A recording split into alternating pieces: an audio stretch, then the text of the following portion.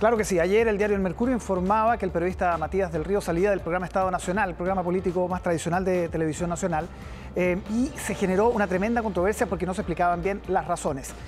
Durante esta jornada, Televisión Nacional sacó un comunicado. Vamos a revisar parte de las frases más importantes de lo que tienen que ver con esta explicación. Ahí está el comunicado. Se trata, dicen, de la salida del Río del programa, de una definición estratégica que busca potenciar nuestros programas en medio de una exigente competencia televisiva. Pero se supo que los directores de oposición en Televisión Nacional se enteraron de esto prácticamente cuando ya estaba zanjado.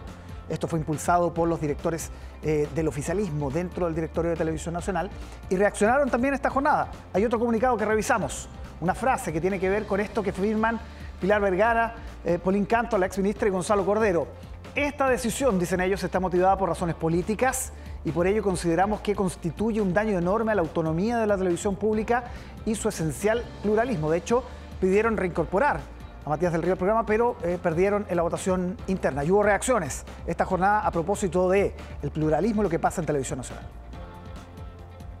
Nosotros creemos que fue por razones políticas. Yo no pienso como Matías del Río, pero estoy dispuesto a entregar toda mi fuerza y toda mi energía para que personas como él puedan expresarse y trabajar libremente. Esto es una decisión de un organismo autónomo y por tanto acusar de que aquí existe una suerte de intervencionismo por parte del gobierno me resulta del todo infundado.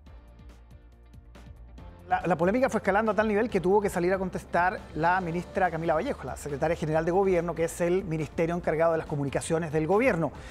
Desestimó motivaciones políticas en esta definición.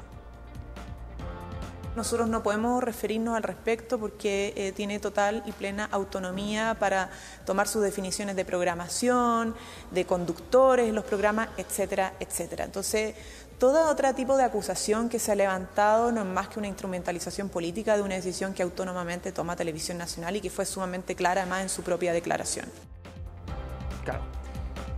Refiriéndose a la autonomía que tiene, claro, pero con directores que, como ya sabemos, se nombran políticamente, tienen que pasar por el Congreso incluso. Claro que sí. Gracias, Álvaro. Buenas noches. Gracias, buenas noches.